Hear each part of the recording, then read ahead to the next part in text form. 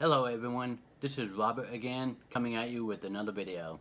Today's video, I'll be showing you what I carry in my Altoids survival tin. Now I've seen a lot of different videos on these Altoid survival tins that everyone puts in all different stuff and everything. So today, I'll be showing you mine. Now this pouch I made from this leather that I acquired, and I sewed it up and made it into a pretty good sized pouch. I had this webbing strap that I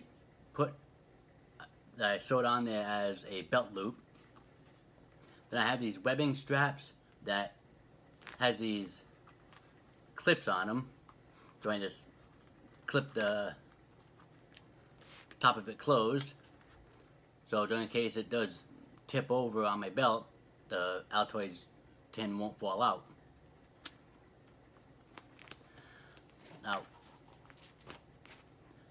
on my Altoids tin, I have 11 feet of paracord wrapped around it.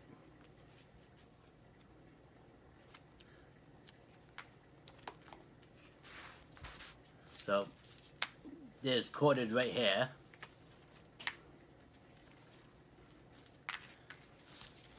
"11 feet of paracord." It's always useful in the woods. On the bottom of it, I had this 1-quart Ziploc freezer bag. You can use this to carry water. You can use this to carry tinder to keep it dry. You can put berries in here when you find berries in the woods. Many uses for a quart Ziploc bag. Now on the top of this, I have this foil.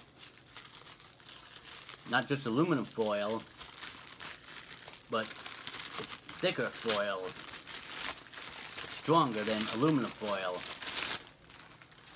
I got this foil from the Easter ham last year.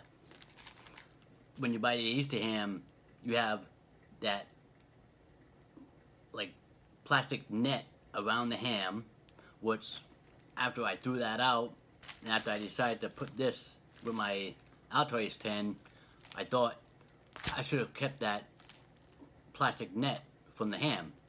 That's a perfect everyday carry bag. So if you're out in the woods, you have a nice big strong bag to put acorns in or other stuff that you find in the woods. So this year, when I get an Easter ham, I'll be keeping that plastic net. But then you have this foil around it. Now this foil is pretty, yeah, it does rip a little bit. I mean, you have to really work at it to get it to rip in some places. But for this is always good. You can signal with this, the bright side, the silver side, or even the gold side. Now this is like about 2 feet by 2.5 feet, let's say. I'll probably keep the other one, hopefully I'll cut it up better this year and keep that one and put this one probably in my haversack or something. I mean, when it's folded up and real small, the size of the Altoids tin, it doesn't take up any room in any kind of bag. So, this is the aluminum foil, the aluminum covering for your Easter ham. So, I had that. On the top of my Altoids tin, and on the bottom of my Altoids tin, I have 6 strips of Gorilla Tape on the top and 6 strips of Gorilla Tape on the bottom. These are good to close up a wound if you cut yourself in the woods. It's good to make arrow fletchings if you have to make a primitive arrow in the woods, or even to put a cover up a hole that you ripped in your pants or something. So I have all this Gorilla Tape on the Altoids tin. Now on the inside, I have this packed up right to the top. Now on the top lid, I have taped over here the match striker from a box of matches. And I have matches in here too. Then I have like 6 fishing hooks with the leader lines electrical taped onto the top of the cover. Now on the inside, I have red thread. You could probably use this to tie up on the fishing string, the hooks, to make some kind of fly, like little fly or something, to try to attract the fish better than just having a worm or something. I have my Barco Commando wire saw, which you've seen in my second video, the pocket chainsaw versus the Barco wire saw. So I have this folded up, rolled up, and this piece of plastic so it won't unravel inside my Altoids tin when I open it up.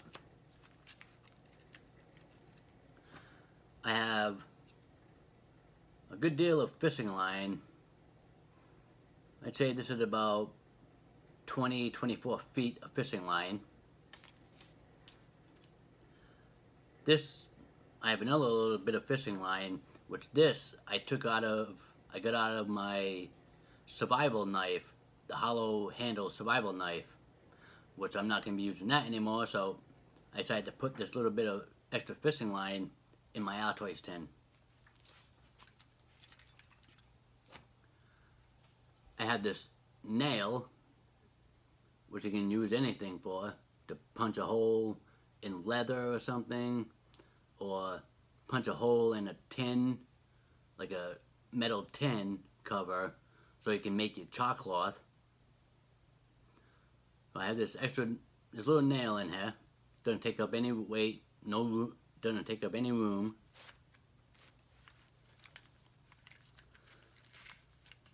I have 4 of these straws with the cotton ball penetrated with the antibacterial ointment for fire starting.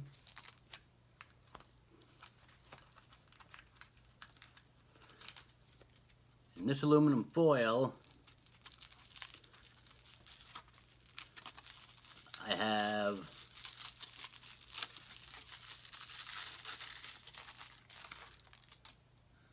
jute twine, good size amount of jute twine for, like, you can use this for tinder for starting your fire.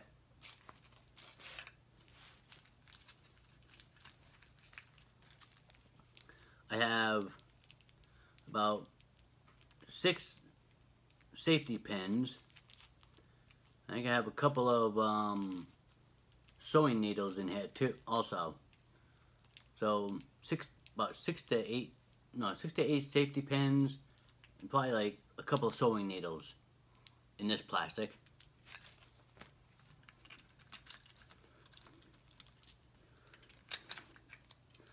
I have $2 worth of quarters. So if you're ever out and you get hungry and you see a vending machine, you got some quarters. In this little bit of electrical tape, I have a few, like about 3 or 4 more small fishing hooks with the sinkers. like um, little fishing weights, the little balls in them. In this, I have a half of the ferro rod from one of those magnesium sticks.